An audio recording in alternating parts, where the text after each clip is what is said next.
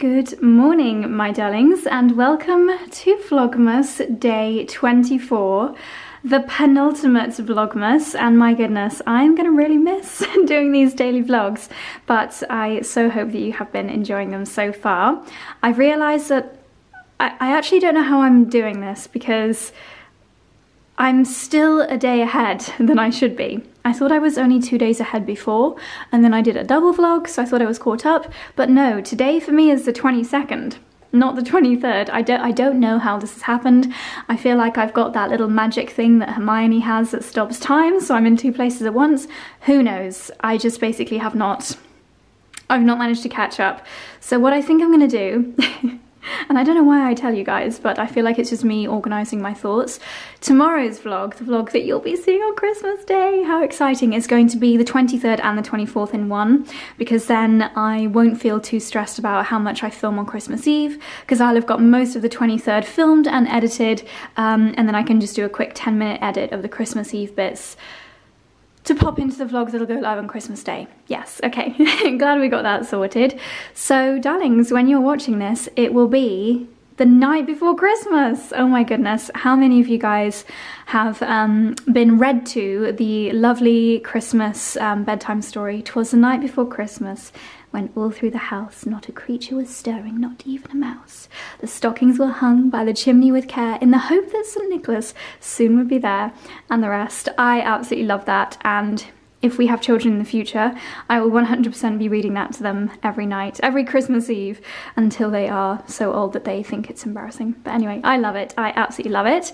Charlie and I are heading to Lechlade this morning, which is, of course, where time is, which is quite possibly, in fact, definitely my favourite hotel, one of my favourite places in the whole world. And as part of one of my advent calendar treats, Charlie has organised us both to have a Bertioli breathe treatment, which is the one in the botanical bothy. So it's like a breathing treatment. You get a head water kind of massage and you get a body massage. It is heavenly. It's 90 minutes. And I feel very, very grateful and lucky to be having this close before Christmas, because it is a busy, stressful time of year. We're literally just waiting for Charlie's washing in the washing machine to finish, and then we're dashing off. And my outfit of the day, I have popped on my Gucci cape. I'm going to just try and get as much wear out of this as possible. It was obviously a pricey piece, but it was actually in one of Emily Cannam's videos. She was saying, oh, this is the kind of thing that I will pass down to daughters in the future or nieces. And I like the idea of having these like fabulous statement things in my wardrobe that I'll just keep forever and hand down through the generations. That's me trying to justify this ludicrously expensive cape, but I love it. And little Tory Burch handbag, Joseph jumper dress, and then Reese boots. Excuse my box of shampoo there. We're just kind of rearranging all the bathrooms ahead of when Charlie's family arrive on Christmas Eve. So anyway, I'm just going to help Charlie pop the washing out on the dryer, and then we're going to hit the road.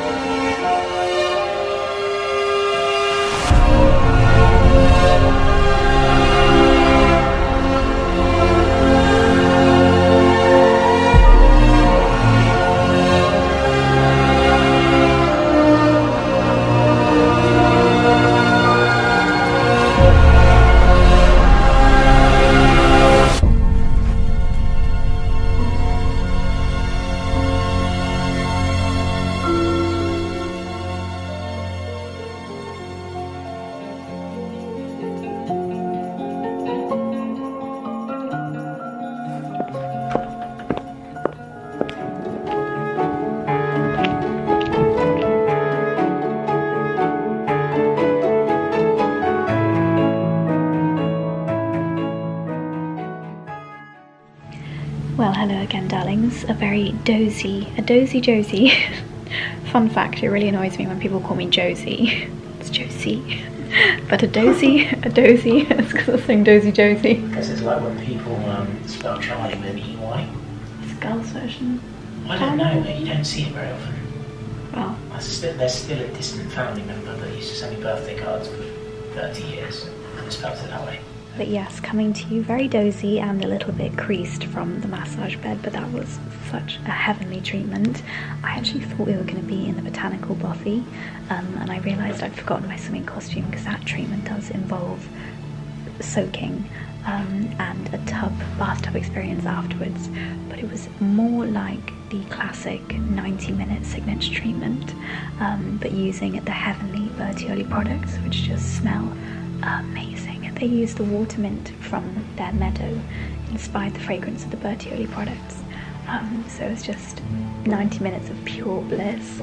Started off with a very thorough back and neck massage, then legs, then arms, head, and then she used rose quartz to do like a lovely facial massage, which is really great, especially where I've been wearing my brace. My jaw is quite tense, so it's just heaven, absolute heaven. How did you find your treatment, Dine? Fantastic. You look very relaxed. Yeah, and I love it. Well, that's why we keep coming back. I think this is only my 3rd or 4th time here. But every time we've come, apart from the cookery course, I've had the treatment, and they've always been amazing. Yeah. Which is hard to say that about maybe other places we visited where there's a bit of inconsistency. I won't name anyone, but he is fantastic. I would really recommend it, and I think it's a nice. Do you know what? What we're doing today, if we were staying for a bit longer as well, but without staying the night, you could come and have a treatment. I'd get a treatment done in the morning personally, then have an explore, then have a late lunch here, and then go doing what we're doing later, Burford Garden Centre. It works well, doesn't it? Yeah. Because I was in 2 minds as to whether to have this after lunch, but I don't think you want to be. I don't like having treatment after eating.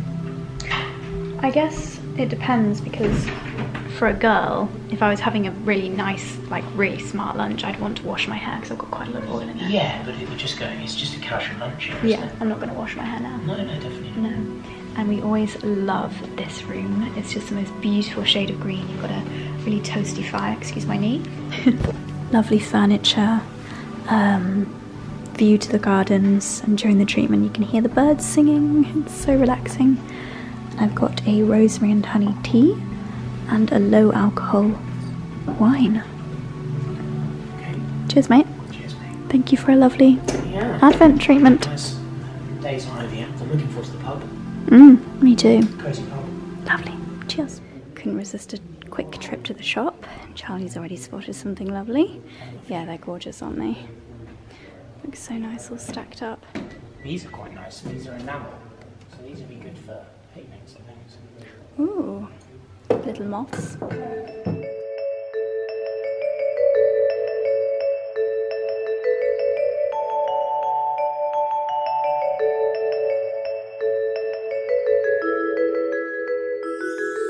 the second shop, this one's got the most beautiful tablescape. The ruffled tablecloth. Are they snowdrops? Gosh, that's so beautiful. The ruffles and the glassware.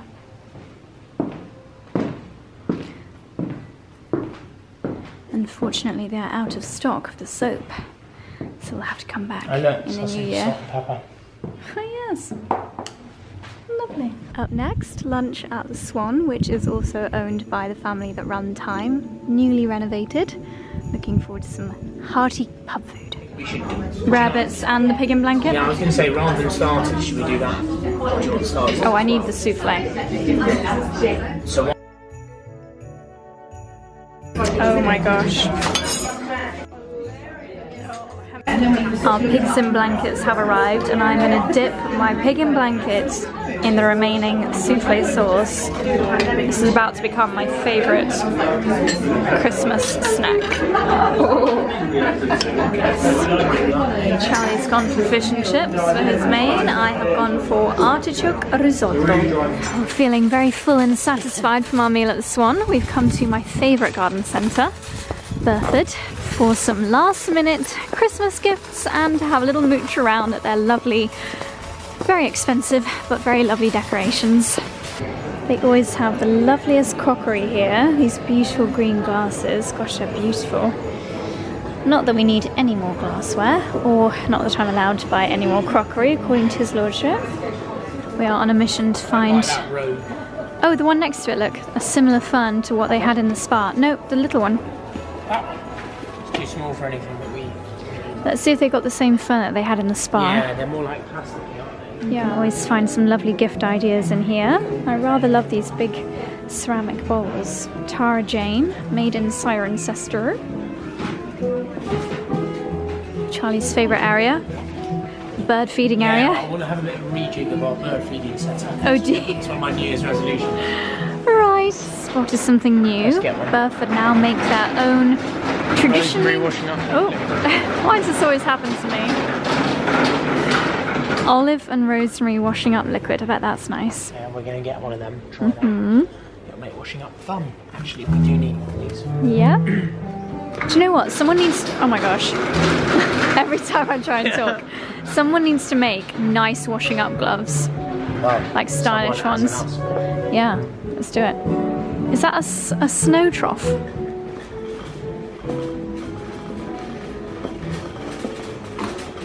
The most luxurious garden tools of all time. Beautiful. So this is where things can get very dangerous because the Christmas decorations here are amazing. Charlie, look at this. Gold teasels and gold hydrangeas. Oh my gosh, they're stunning. Wow, these are fabulous. Imagine having a tree big enough for those.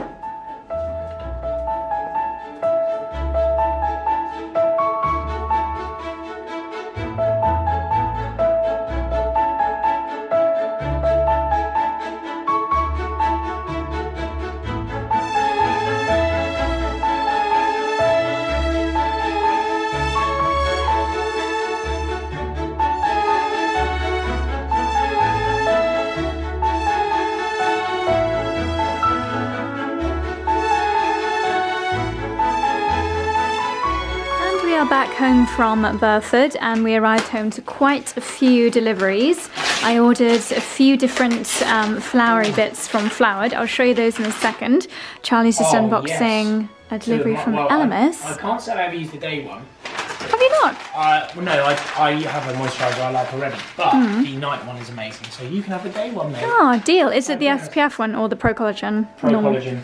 Nice. Green. And what was the first thing that you opened? This is a Penguin Book of Christmas Stories, and it's the classics ones, which so we already have loads lovely. of, and not this one. So that is epic. That is honestly such a good gift. Yeah. We actually collect this style of book, and should we show everyone our collection? Yeah, that's so lovely. Come with me now, come see the collection. Okay. I'm excited to read this. Yeah, well, let's put it on the side in here. I wonder if it's like adult Christmas stories or baby ones. The very dark Christmas room. Need to turn the tree on. Ding! And also a new addition, because we didn't have a lamp over here before, but I decided I think we need Ooh, that is a nice lamp. Where did you find that? That is from Max Royal, where the sofa's from. Max They Royal. came in a pair, so we've got another one. I haven't decided where that is lovely. Cool, right? Right, where are the books?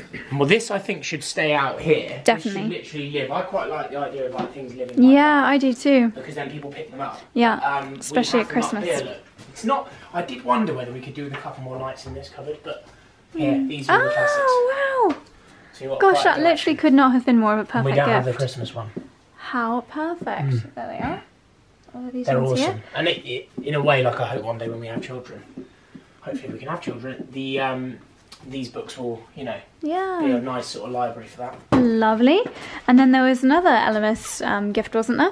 Yes. Do you want to unbox that? What do we have here? Wishing you a very Merry Christmas and Happy New Year. Thank you for your support in 22. Look forward to working with you in 2023. Do you think their new gift boxes are lovely? I don't know. It almost seem a waste not to reuse them or something. Definitely. What's this? Or the Glow Getters trilogy. Ooh, I love that. The AHA liquid vinegar is one of my favourites. I can't say I've used any of these. No? What else is in there? Superfood Glow Cleansing Butter. Oh, I love that. Fruit Vinegar Liquid Glow, that's the one you're on about. Yep. Superfood Glow Priming Moisturiser. Oh yeah, of course. And as a reminder, you can get 25% off Elemis until December 31st with code JOSEF25. Great stocking fillers. Great stocking fillers, although by the time people watch this vlog, I don't think they'll be able to order anymore. But you can get a glow on for New Year. And then these are my flower deliveries. I did a big flowered order a couple of days ago. These, I'm going to add a few. I don't think the roses will last that well, so I'm going to just fiddle around with these and add some other little bits inside. Maybe some teasels. I might spray some teasels gold and add those in. So these two will be our table centerpieces for our Christmas Day tables. Charlie said he wants to add in some big green candles. And then I ordered another of my crimson Christmas bouquets, and that's going to be really beautiful to have in the dining room. And then I ordered the, I think we named this one the Festive Frost. I'll show you when it's all out of the packaging. I'll show you when it's all out of the packaging, and that's going to go in one of the guest rooms. So these are the gold bits that we just bought from Burford, and I think we're going to add them into this tree here. I need to redo the lights on this tree because for some reason they have stopped working, which is very annoying. So I'm going to relight this tree, add the gold bits and bobs in, and sort out the flowers. Okay, the blooms are in their vases, and I wanted to share with you a little hack from Lala.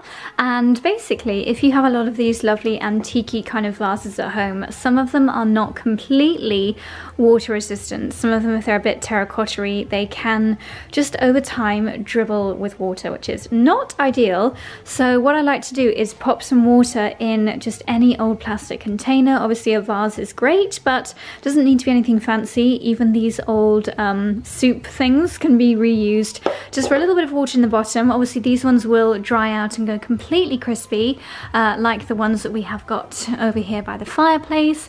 This bouquet here is about 6 weeks old now, and everything has just completely dried up and gone crispy, and that's just got a little probably, I don't know, yogurt pot of water down in the base there. And then these ones over here, I've just got those out of their packaging and popped them in a soup container in there as well, because no one sees it, and it's just a great way of keeping the water in so that it doesn't dribble out of my lovely antique containers. Okay, darlings, Charlie has just nipped out to go and pick up some steak knives for our Boxing Day beef Wellington, and I'm taking this opportunity to just wrap up Charlie's very last minute Christmas stocking fillers. We only do stocking fillers for each other, so I have got a few very last minute things that I ordered from Amazon, a couple of new Aga oven gloves because ours are looking a little bit old. This I thought was a really clever idea because Charlie keeps his sunglasses in the car. This apparently clips onto your, what do you call it? Your sun visor, and then you can clip your sunglasses in here. So I thought that was quite clever. His favourite moisturiser, and then I've also got him a book as well. So I'm going to very quickly wrap these bits up before he comes home again. And I'm watching Leonora's latest video about... Ooh! Hello, my darling. Oh, I've already watched that one. About her festive floral house decorating. Hello, everybody.